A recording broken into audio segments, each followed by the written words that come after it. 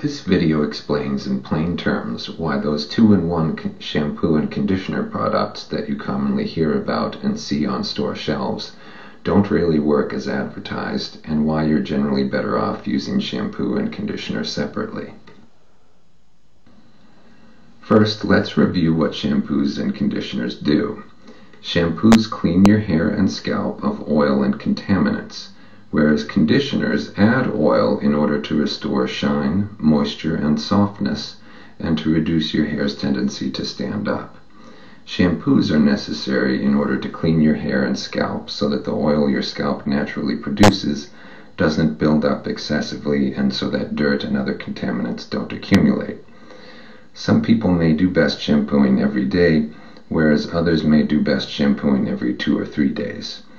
As for conditioners, not everyone needs to use them, but they can have the benefits that I just mentioned, so they may be worthwhile for you depending on your type of hair, hairstyle, lifestyle, etc.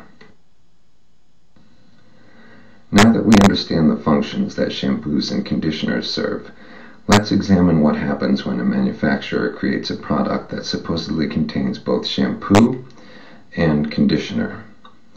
What happens is that either the conditioner overpowers the shampoo, in which case all the product does is add oil to your hair without cleansing, or if the shampoo is stronger than the conditioner, then the result is that you're only ever cleaning your hair but never restoring oil to it.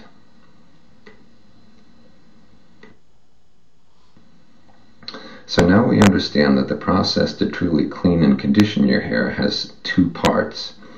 First, find and use a product that only shampoos but does not act as a conditioner. Then, rinse that out of your hair. Next, use a product that only acts as a conditioner, not a shampoo. Then rinse that with cool or mildly warm water. Don't use hot water, as that is more likely to strip all of the conditioner out of your hair, rendering it ineffective. Thanks for watching. I hope it was insightful for you. You're welcome to explore my other informative videos by clicking on my username below this video.